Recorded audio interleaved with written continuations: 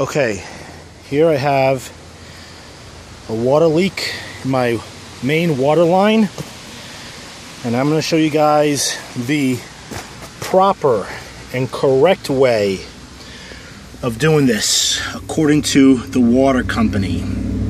Seen some videos that show putting compression couplers or compression type of fittings on the ends, on the outside. No, don't do it. That's temporary.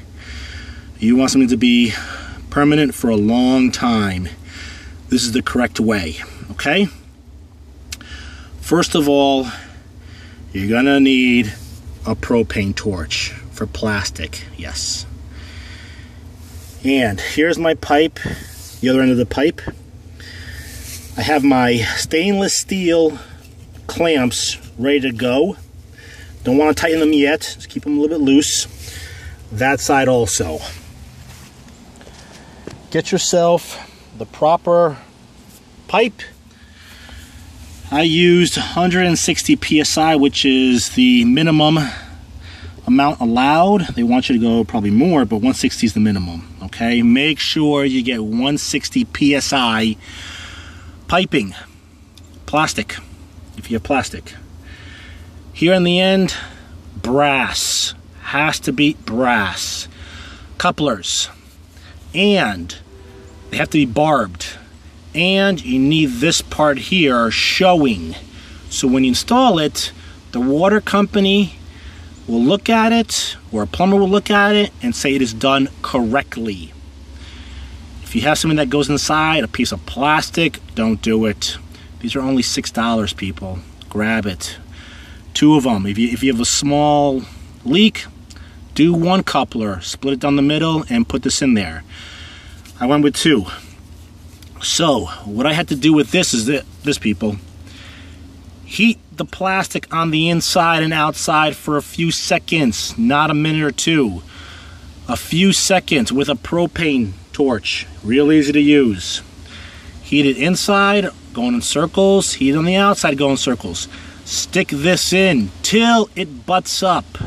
Not so that it leave right to there or right to there. It has to butt up. So you put it in there, it's still hot, because it's going to go in there real tight. But when you heat it up, it'll like slide right in.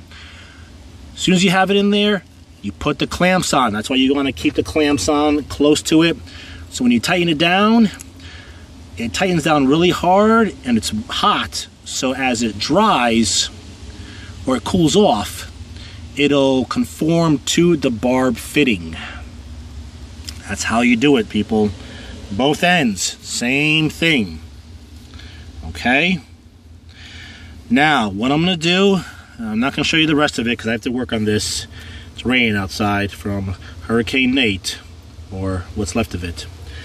I'm going to use my propane torch, heat the inside here for a few seconds, outside for a few seconds. Pop this in. Clamp it down. Wait a few minutes till it cools off, till this plastic hardens up, before you even attempt doing this side. Because if you do it while it's still hot and you pull on this side, you're going to put a hole in the pipe or an indent. We're going to do this side first. Pop it in, melt it with the propane. Don't melt it. Heat it up till it softens up. Pop it in there, tighten it up. Make sure you have all your tools ready for you. Once it's all in, that's all you have to do. Real easy. Do not use the compression fittings that on some I've seen. Do not use PVC piping. That's not allowed. Do not use CPVC. Use what is recommended. Take a sample of what you have here, the broken piece, whatever. Bring it to the plumbing store. Tell them for the exact same one. If it's CPVC, well then it is. But no PVC. Does not sustain the pressure.